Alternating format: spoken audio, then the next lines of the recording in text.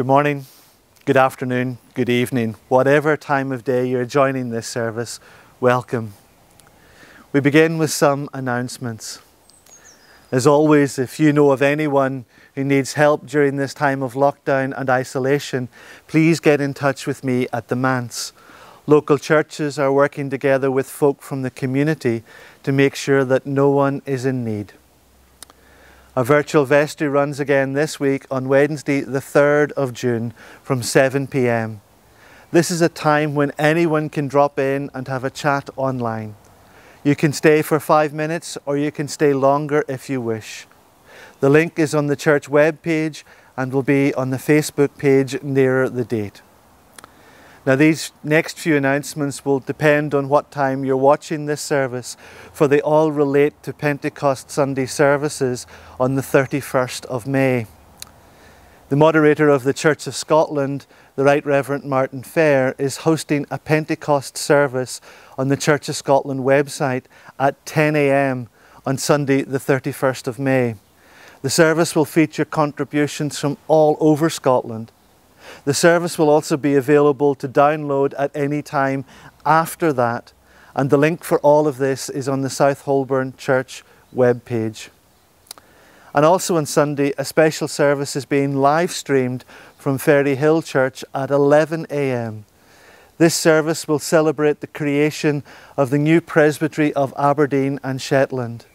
This marks a real change in the life of the church in Aberdeen as we become part of something new, joining with sisters and brothers in faith from Shetland. The service will feature the Reverend Hutton Steele, moderator of the new presbytery, the Right Reverend Martin Fair, moderator of the General Assembly, and will include contributions from Aberdeen and Shetland, and also a special recording of a choir and orchestra that's been formed online especially for this service. As the service will be live, you'll need to join at 11 a.m. using all the links on the South Holburn Church website. And finally, on Sunday evening at 7 p.m, the congregations of South Holburn, Ferryhill and Rotherstone West are having a joint service for Pentecost. This service will take place on Zoom, and the link for that is also on the South Holburn Church website. Also there you'll find a graphic to download and print off, which will be used during the service.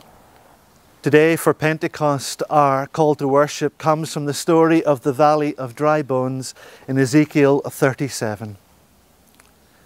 O my people, I will put my spirit within you, and you shall live. I will place you on your own soil, and you shall know that I, the Lord, have spoken, and will act always, says the Lord. The Spirit of God brings us here today. Though we may be tired and worn out, dried up and filled with drought, like the bones in the valley, the breath of God will revive us. The Word of God will awaken us.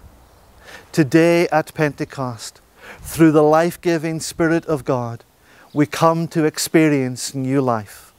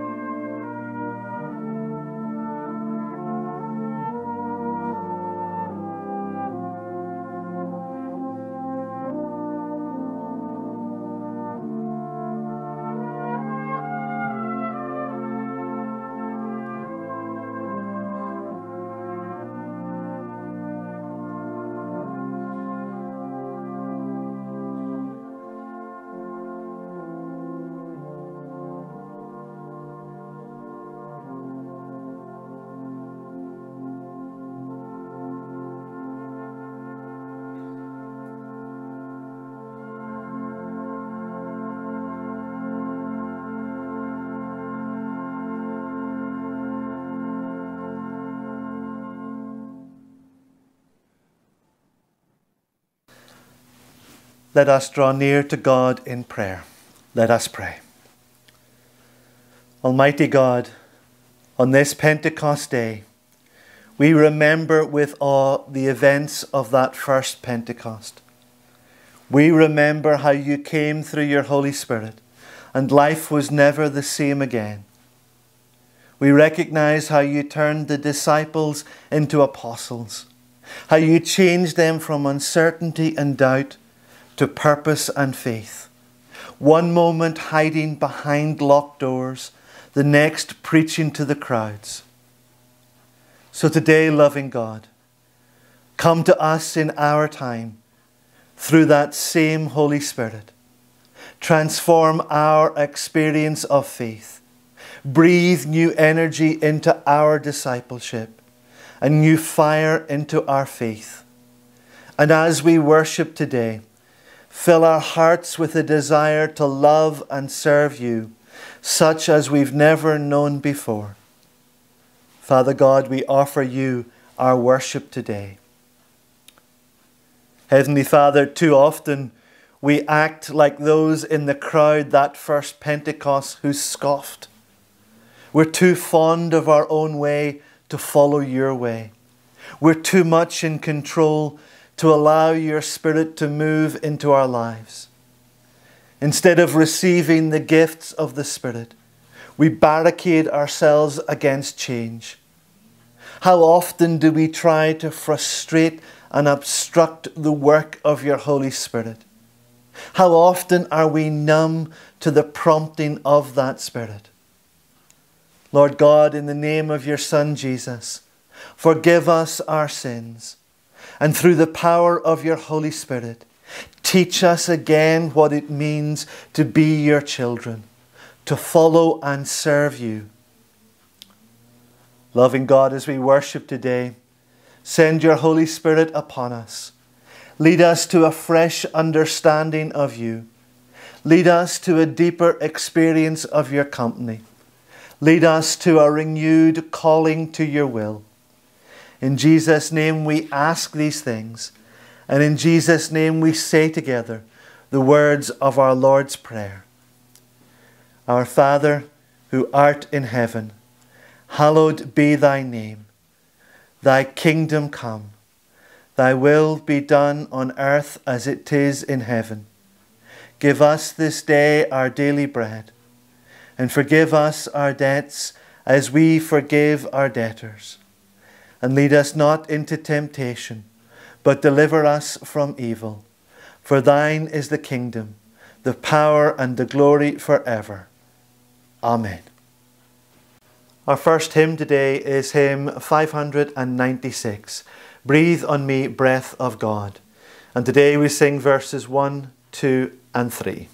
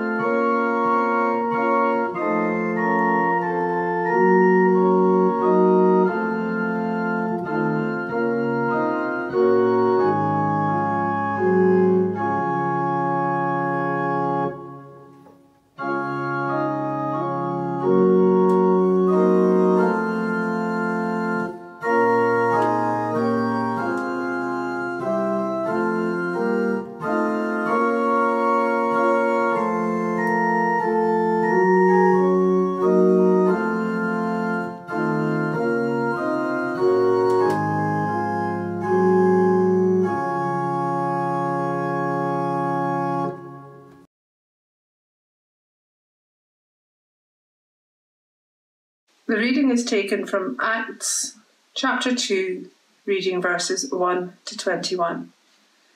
The coming of the Holy Spirit. When the day of Pentecost had come, they were all together in one place. And suddenly from heaven there came a sound like the rush of a violent wind, and it filled the entire house where they were sitting. Divided tongues as of fire appeared among them, and a tongue rested on each of them.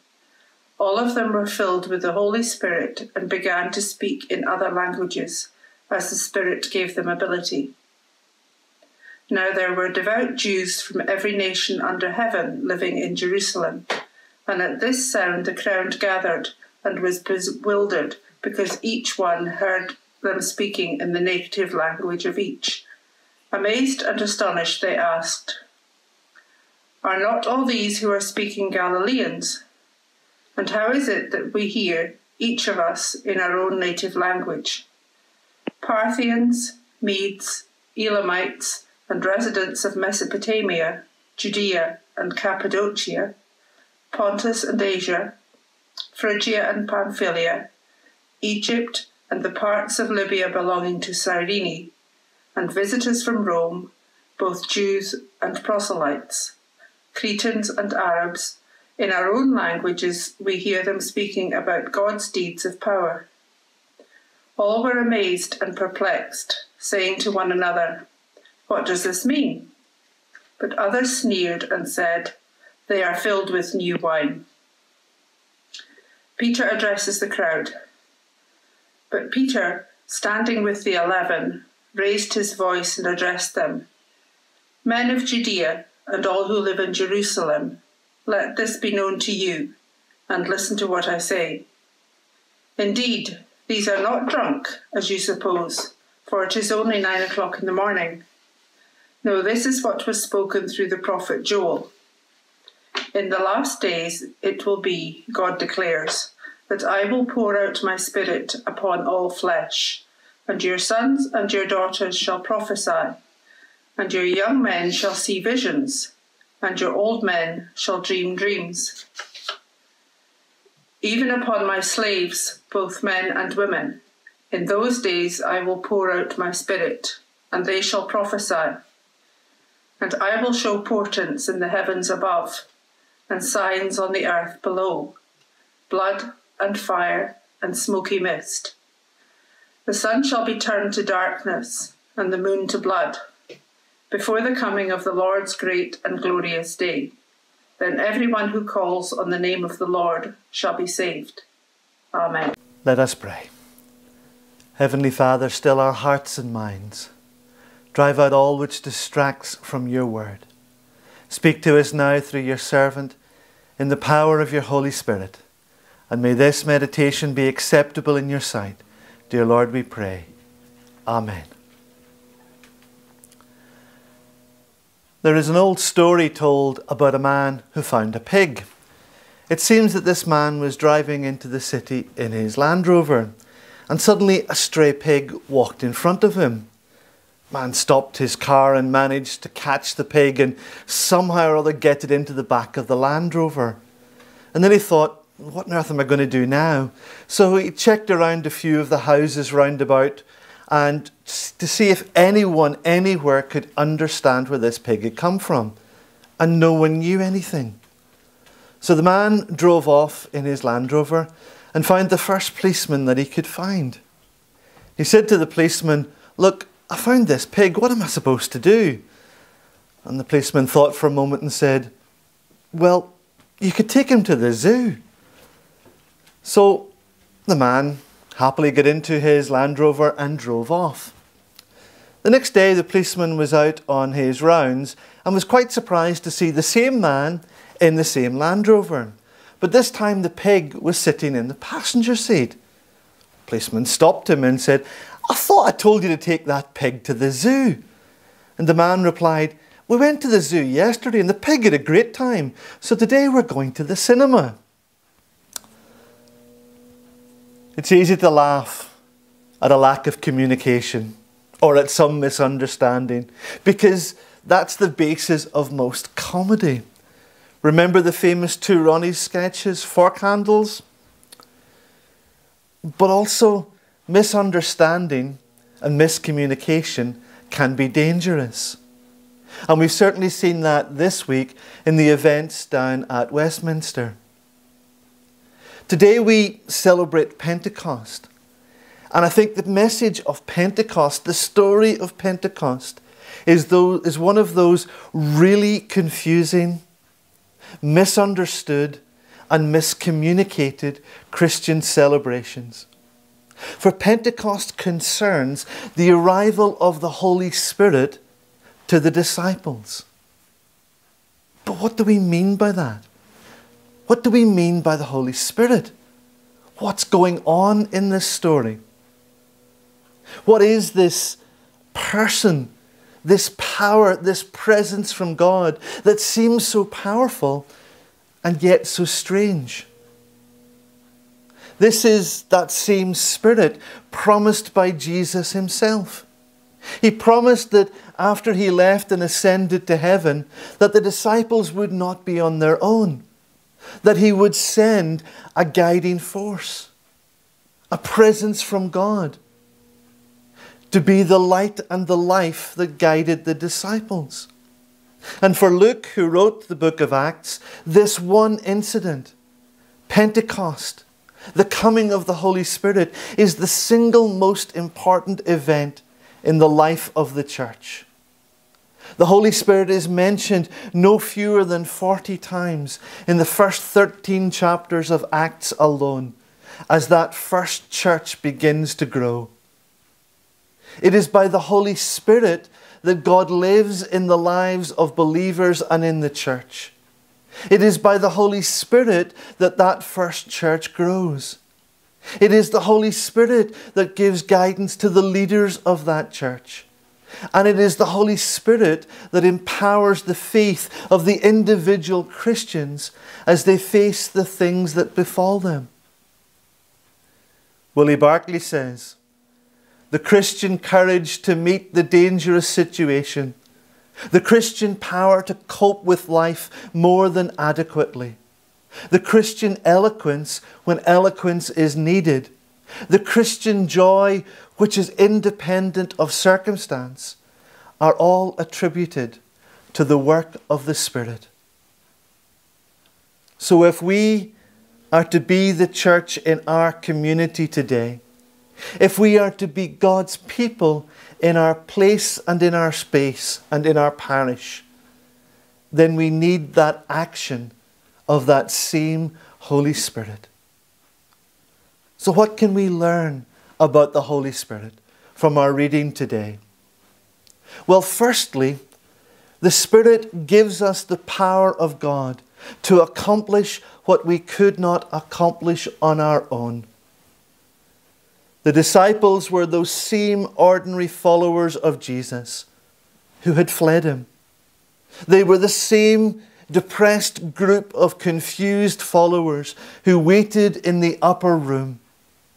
They were the same group there at the Ascension who went away with praise and amazement.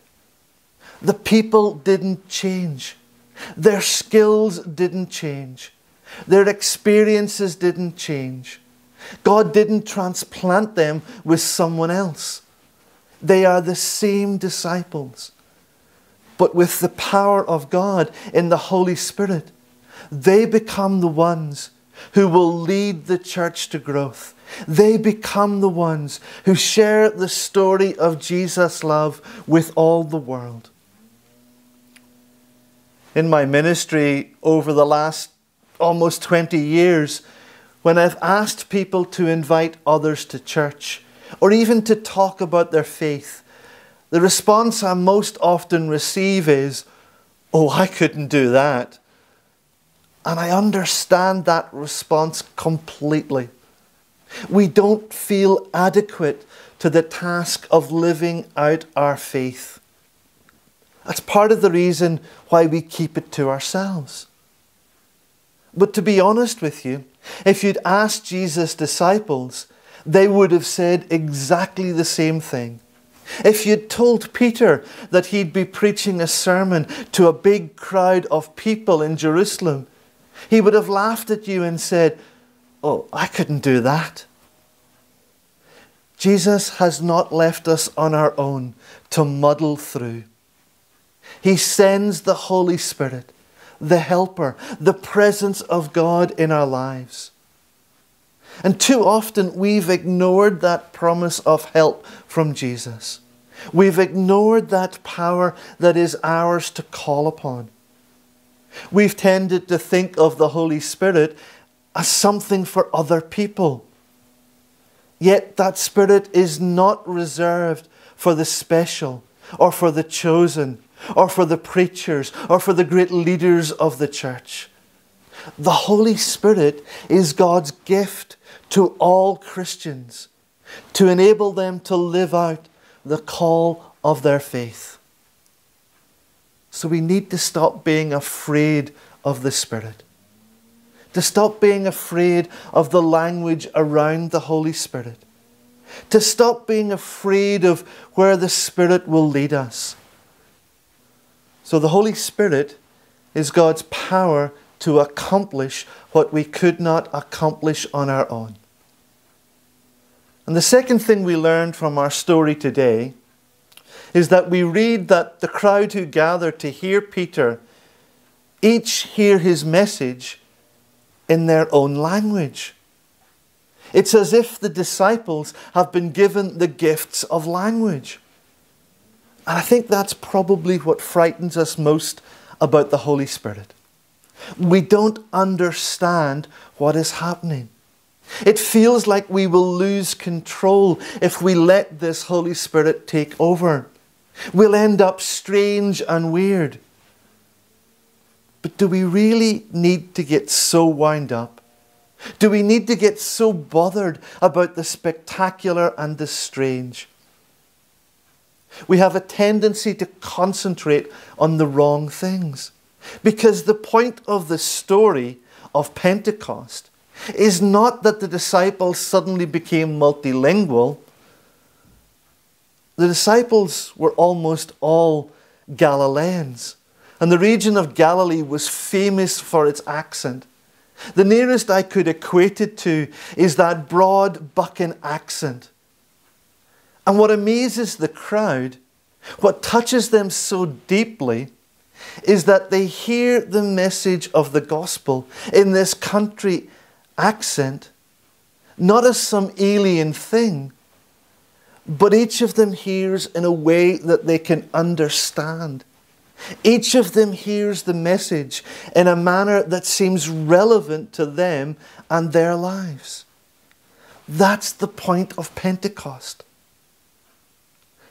The point of the story is not the strange gifts that the Spirit gives, but rather that the Spirit does whatever is necessary for people to hear the good news of Jesus for them. The Spirit takes whatever means are necessary for people to discover that God loves them. And that's why the Holy Spirit is so relevant to us today. That's why we need the Spirit in the midst of our church. In our society, the message of God's love has been lost amidst so many other voices and so many other choices. But people need to hear that Jesus was and is for them. They need to hear it not in some old-fashioned way that the church has always spoken. They need to hear about that love in ways that are true for their lives right now. They need to know that they are loved personally and that the story of Jesus is for them right now in their lives, whatever their experiences.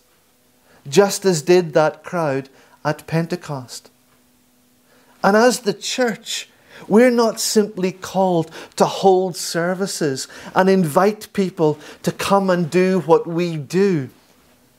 Instead, we're called to go out so that our people, our neighbours, our friends, our colleagues, our family, the folk who live in this place around our church can discover that love for themselves.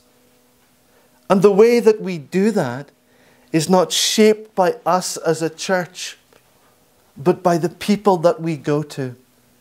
They must hear God's love in their own language and their own experience. And God sends His Holy Spirit to us to enable, to guide, to inspire, to empower, to lead us in doing that very task of sharing and living out the gospel in a relevant way in our community. Everyone says that when we come out of lockdown and eventually move on from this COVID-19 virus, the world will be a very different place. Maybe that's also a chance for us to live a different kind of church. Pentecost might just be asking us a question. What kind of church will we be after lockdown? What kind of church do we want to be? Can we dare to ask God for a Pentecost blessing of the Holy Spirit, so that the people around us come to discover for themselves that God's love is for them?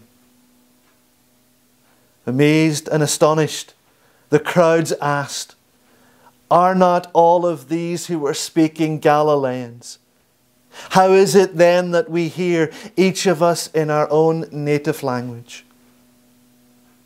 May the people around us say as well that they hear the story of God's love in a way that is true to them. Amen. We join now in our prayers for ourselves and for others. And I leave a time of silence during the prayer for you each to offer your own thoughts and prayers to God. Let us pray. Loving God, when we reflect on the Pentecost story of the Spirit coming to the disciples, we remember that your promise is to send that same Spirit to all of your people, to inspire and guide and challenge. And when we recall the birth of the church on that Pentecost day, we remember that your church is still called into the world, inspired and led by that same Spirit, to deepen faith, to speak of your love, to reflect your care in the face of need. Thank you, loving God, for the presence of the Spirit and for the equipping that your Spirit brings. And thank you, Lord, for family at this time, for loved ones there to support us, to demonstrate love and care in action, to do what they can for us in a time of need. Thank you for friends, those to whom our welfare really matters, who seek to help us in whatever ways they can, showing their concern, compassion and friendship, not just through words, but through deeds. Hear our prayers for those who do not have such support, who are truly alone, those for whom long days of isolation were already an all too frequent reality, and those who now feel cut off from all, frightened, helpless and hopeless. Loving God, reach out to them, assuring them that you are by their side and that they are not alone. And help us too, in whatever ways we can, to reach out likewise and show them that they are not abandoned or forgotten. In the silence, Lord God, we each name our own needs, the needs of family and friends, the needs of those around us before you, in our own personal and private prayers.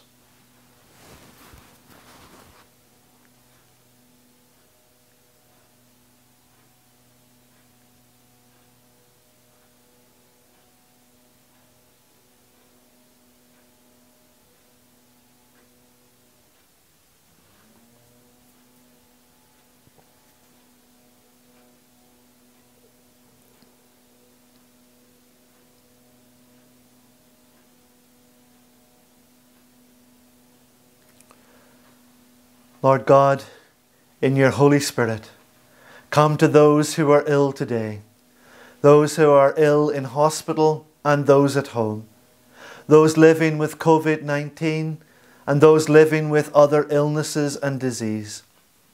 In your Holy Spirit, come to all who are desperate today, those who are mourning loved ones, facing the awful reality of bereavement at a time of isolation, those who are abused and victimized, those most desperate in our society, those who have lost jobs, those who are without a home, a place to feel safe. Lord God, in your Holy Spirit, come to those living and working on the front line in this time of crisis, those working in hospitals and care homes, those providing the services that we have so often taken for granted. Lord, in your Holy Spirit, come to those in leadership, those in the scientific field who provide advice and guidance, and those who are working for a vaccine. And Lord God, in your Holy Spirit, come to your church.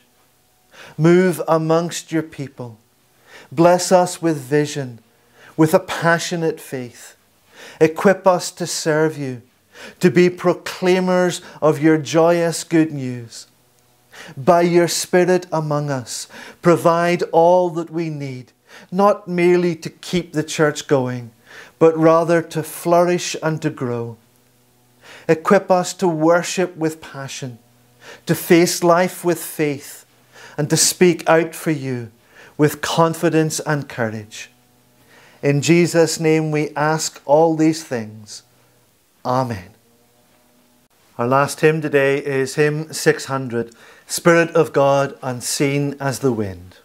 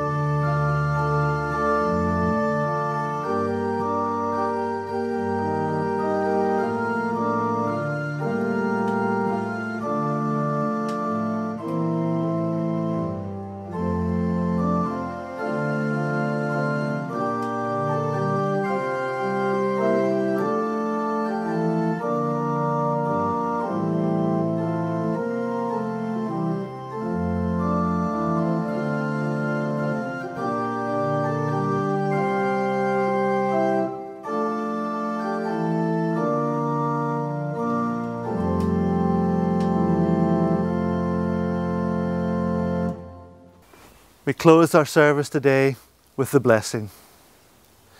God, who sent the Spirit at Pentecost, send that same Spirit to you now. And may the peace of the Spirit comfort you. May the power of the Spirit challenge you. May the presence of the Spirit enable you to live in love and in service, to the glory of God, Father, Son, and Holy Spirit, now and always. Amen.